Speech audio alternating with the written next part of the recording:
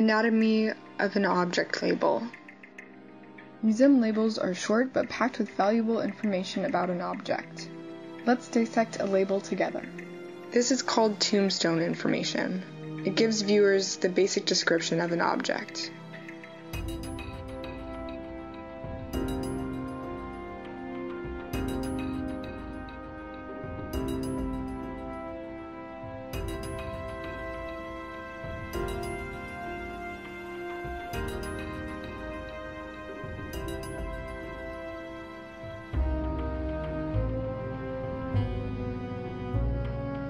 This tells us how the museum received the object, whether it was gifted or purchased with a specific fund.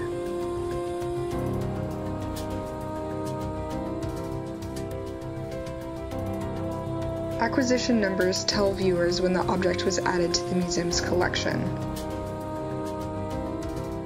Every museum has its own system that they follow.